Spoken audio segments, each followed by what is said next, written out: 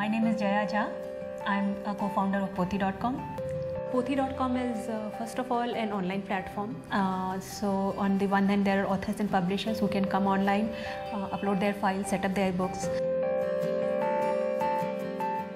We also sell online, so readers can order the books online either through our own website or through other online retailers like Flipkart, Amazon.in, etc. In the back end, we have what is called print-on-demand infrastructure, where we can print even one copy at a time.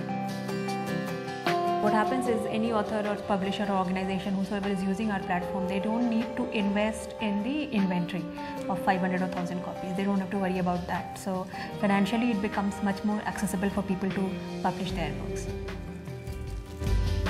I'm part of the modern digital generation that prefers to read as an e-book. But that said, there are times when a paper book makes a lot more sense, especially for group discussions. When you're passing it around as a group, trying to read a passage from the book, comparing notes and so forth, it's much easier to then highlight a passage and pass it around in a small group. Some of the most heart-touching examples are when people use it as family memorabilia. So there was this one customer who had discovered that his father used to write in his young days, and over time that under family responsibilities and other things, that hobby sort of fizzled off.